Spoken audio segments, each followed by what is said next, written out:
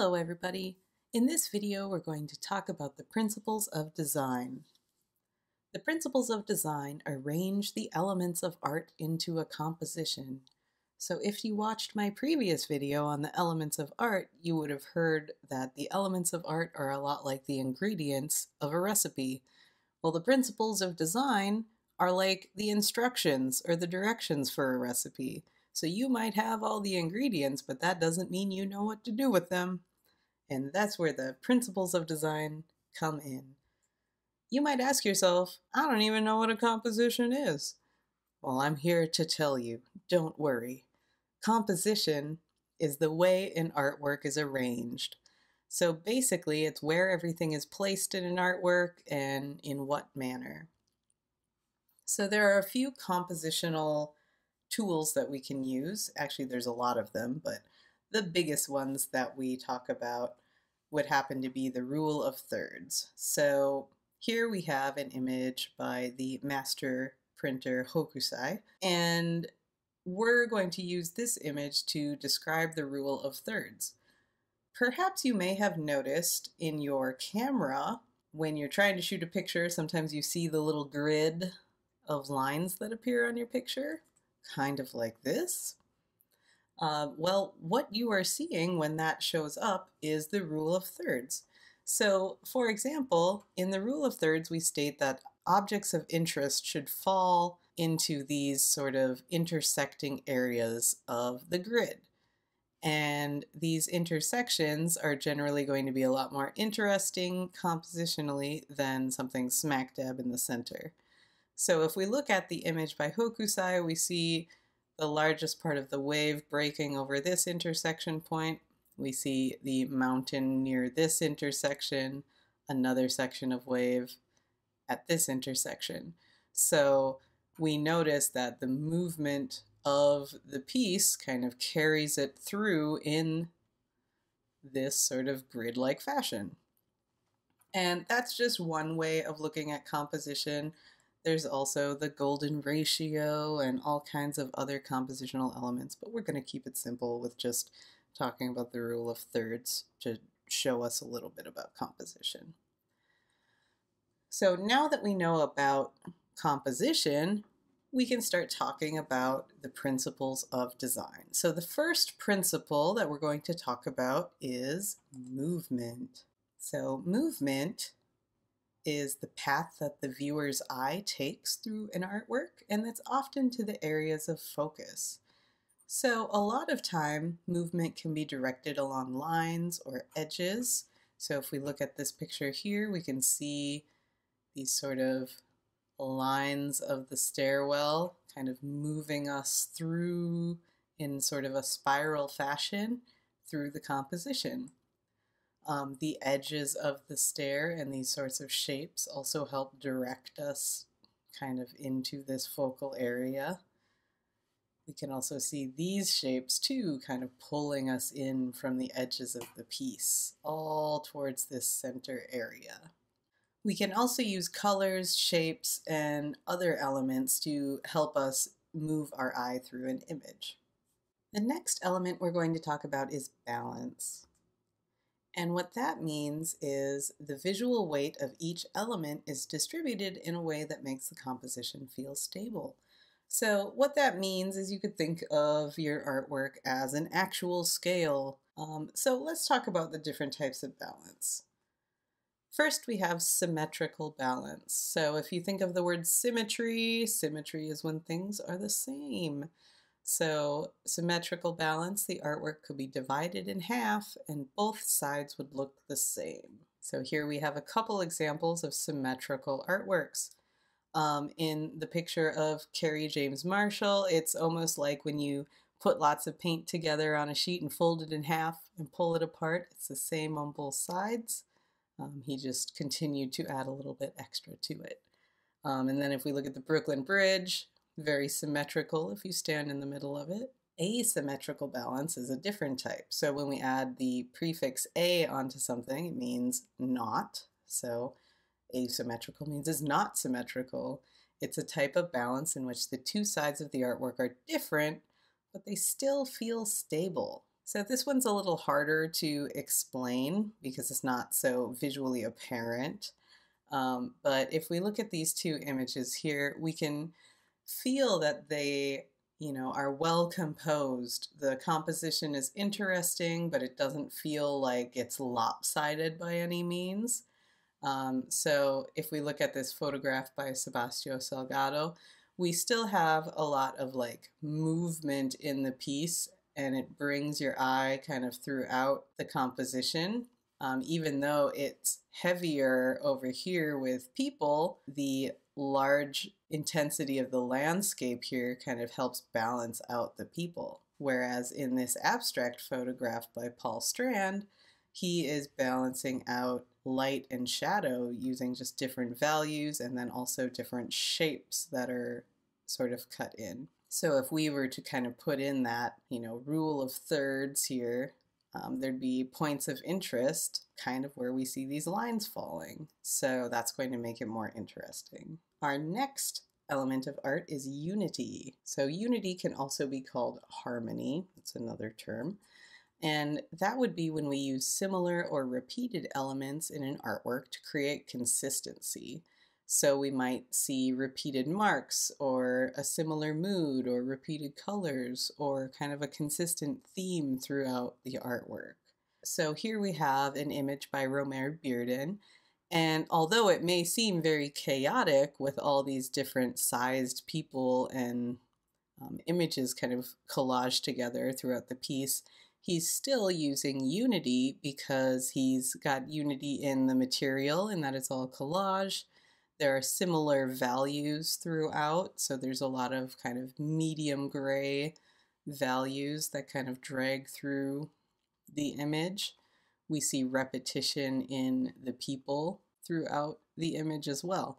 So he's using a variety of different things, but they're all tied together with similar values and subject matter throughout. Now, that leads us to the opposite of unity, which is variety. So where unity seeks to bring things together by being similar, variety instead uses many different elements.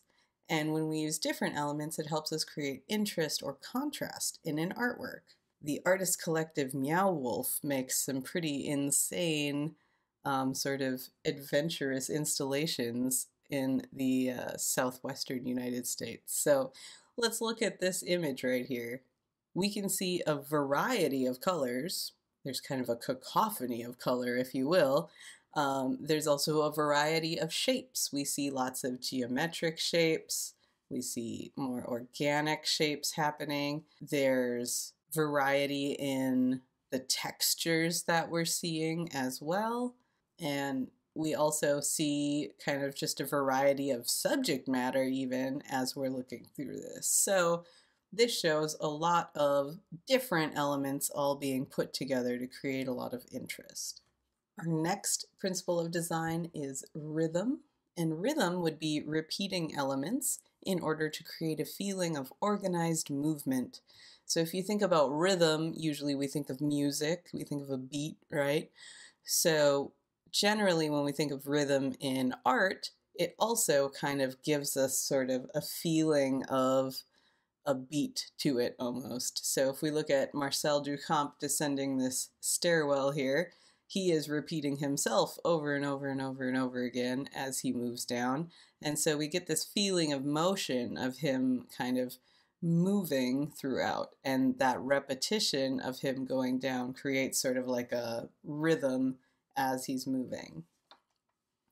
If we look at Aboriginal art, there is a lot of rhythm to it. You can almost feel it pulsing with energy with these different sized dots. So there's tiny ones, medium, big ones. Some of them have outlines around them, which gives them sort of an energy, and we would consider that rhythm. Similar to rhythm is pattern, in that we're still talking about repetition. So that would include a repeated design. We see patterns all around us.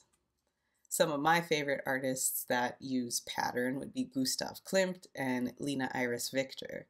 They do actually have kind of similar patterns throughout these paintings.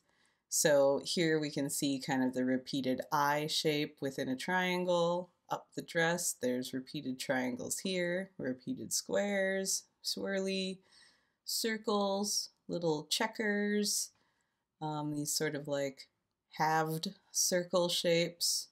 So there's lots and lots of patterns going on in this painting. Same with over here, like lots of repetitive concentric circles and chevron sort of designs, triangles, lines. So pattern can be used to create interest, and it can also be used to help unify an image by repeating things. All right, now we're going to kind of move away from repetition and talk more about size. So the next two principles of design involve size. Scale tells us about the comparison of one object to another in terms of size. So here we'll look at two examples of size. If we look at this painting of Yosemite, we see the scale of the animals here compared to the massive rock formations in the background. And that gives us kind of an idea of how big these mountains are compared to the animals, or vice versa. And if we look at this giant rubber ducky by Florentine Hoffman, here we're seeing an example of exaggerated scale. So he's taking something that is normally quite small, which is a rubber ducky, and then blowing it up to a massive scale to kind of show some contrast. And it makes it much more attention-grabbing when we're exaggerating scale. A similar element is proportion. So proportion and scale are very, very similar. Scale, remember, talks about comparing one thing to another thing, so two separate things, right? Proportion is more of a ratio. So when we talk about proportion, we're comparing parts of a whole in terms of size. So if you think of a ratio, you might think like 1/3 or, 1:2, that sort of thing. Generally, what helps me remember that proportions are about parts of a whole is I think about facial proportions. So I'm comparing part of my face to another part of my face, as we can see in like these Leonardo da Vinci drawings. He's dividing up the face into sections and kind of comparing sizes throughout to figure out where facial features belong on the face. And like I showed you the rubber ducky with exaggerated scale, here we're going to see some exaggerated proportions in these sculptures by Gerardo Feldstein.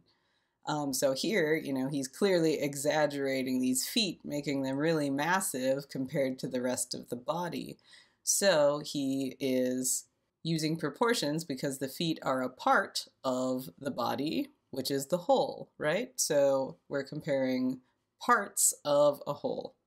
Emphasis is just like when you emphasize a word, it's the same in art. Emphasis is what we focus on an artwork, and it's usually the largest or most detailed area. So when we look at these images here in this painting by Ben Grasso, we want to see what grabs your attention right away. What's the first thing you see? That would be the emphasis. So for me, I would have to say it's probably the light of the explosion happening at the center of this building. Or if we look at Rene Magritte, obviously by making the head detached from the body and also spherical and orange, he is emphasizing this really large shape here, as evidenced by the size and the color and kind of the context, in that it doesn't quite make sense. So when we think about context of things not really fitting in, we could talk about contrast. Anytime we talk about contrast, think of like comparing and contrasting something, we talk about difference. So contrast is the amount of difference between elements. And we have a few different types of contrast. So we could talk about contrast between color or lines or shapes or values or textures. But we're going to talk more specifically about value contrast because there are a few more terms that fit with it. So value contrast obviously would be the amount of difference between values. So having light and dark, right? If you remember from Elements of Art, value is the lightness or darkness of something. So there are two types of value contrast that we're going to talk about. There's high contrast and low contrast. So what's the difference between the two? Well, high contrast means there's a large difference between the lightest and darkest areas. The edges tend to look harder when you have a big difference between light and dark values. So for example, black and white are opposite values. So generally when you see things that are like very stark black and white, that would be high contrast. Low contrast is the opposite, so there's not much difference between the lightest and darkest areas, which tends to make the edges look softer. So for example, we might have values that are similar to each other, maybe middle grays, or maybe they're all light values or all dark values. So when your values are really close to one another and similar, it's going to not jump out at you quite so much. It's going to be a little more subtle when you look at it.